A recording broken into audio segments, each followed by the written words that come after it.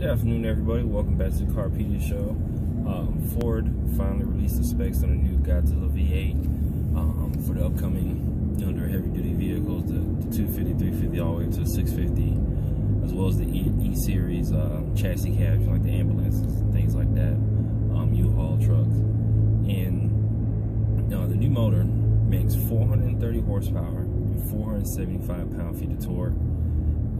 Makes it the most powerful gas-powered, as far as horsepower and torque, gas-powered heavy-duty vehicle that you can buy. And what's interesting about the vehicle is this is a cam and block design. It's not a dual overhead cam engine. Ford went with that for simplicity, ease of maintenance down the line. Also, it has oil-cooled pistons, forge internals, things of that nature. A variable displacement oil pump to ensure oil, basically to ensure that the right amount of oil always gets into the engine, no matter the load or RPMs.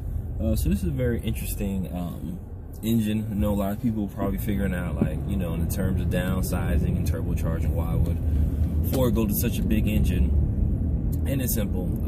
Reliability. A really big engine revving really slowly is always more efficient than a smaller engine, making the same amount of power, having to rev higher, or using forced induction. So that's why Ford went with it. And even in the heavy duty, like the F450, F550, things like that, it's actually detuned.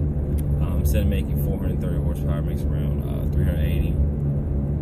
So it's a pretty powerful unit. And of course, it's detuning those applications because 9 times out of 10, those are fleet vehicles.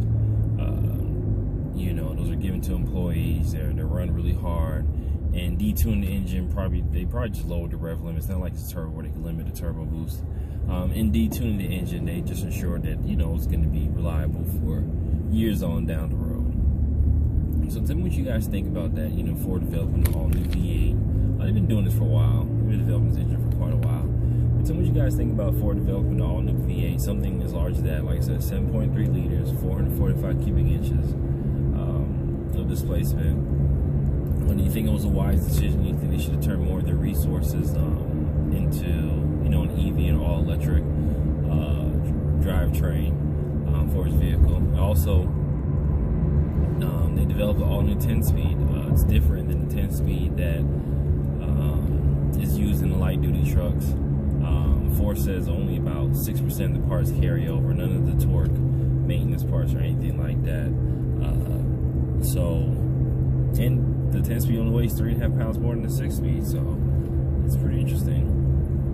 So tell me what you think. You think it's a good idea for investing all that money into a new large displacement V8 and a new 10-speed heavy-duty automatic for these vehicles, or you think they should have used their capital and invested it elsewhere, the future technologies and stuff like that? So tell me what you guys think below in the comments. I'd like to hear from you.